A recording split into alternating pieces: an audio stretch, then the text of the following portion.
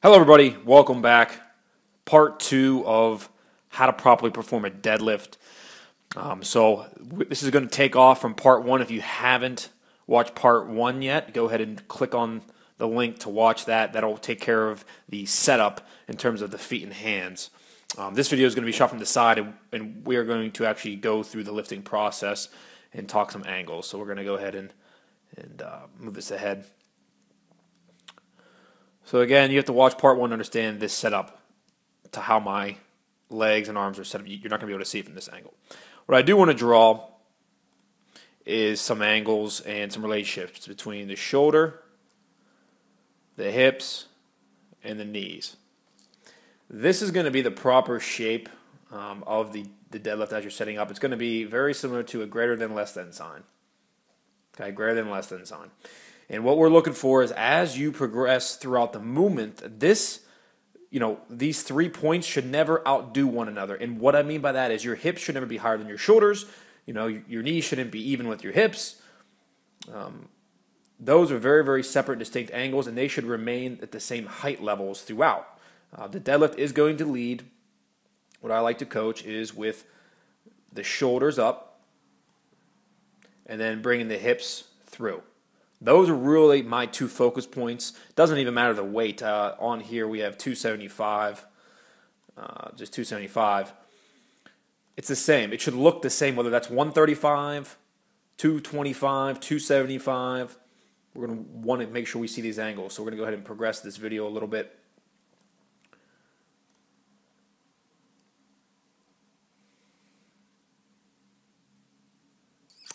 There you go. And as you see here, even as this thing progresses,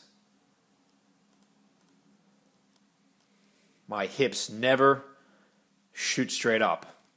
One of the most common errors that I see, problematic areas, is when someone begins the movement, especially if it's heavy weight, first thing that happens is these hips shoot straight up. You're focusing on hip drive only. You're really trying to bring these hips forward, and these actually end up going straight up. They become even with the shoulders, and it puts a lot of flexion obviously on the lower back. We want this to be a posterior movement, so hamstrings, hips, and lower back all involved. That is probably the most common error that I do see with the deadlift. The other one, actually, I didn't finish too great on this one here, as we see here. I'm not a big fan of this super tense posture that I seem to have here. So this could have been done better. Sometimes, again, 2 people's weight is too far back on their heels this way. I always teach complete foot. I want to feel my entire foot on the ground.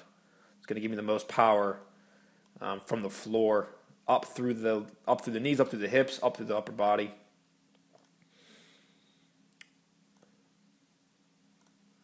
But all in all here,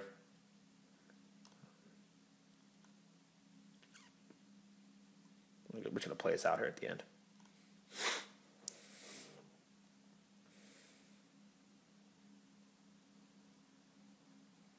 Take note. All right, all those angles look the same. The one thing I would have you know too is as you set this bar down, I'm a big advocate of a controlled release. Okay, so I don't want you dropping this bar slowly down. I don't want you trying to fully control this thing all the way down, especially as your weight increases. And you're also not just going to flop this thing. And a lot of people will just drop this weight and bounce it off the floor.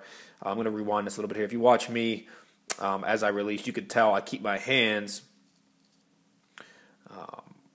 obviously on the bar, but you could tell I'm relaxing as I do it. Ready? There, even there, right?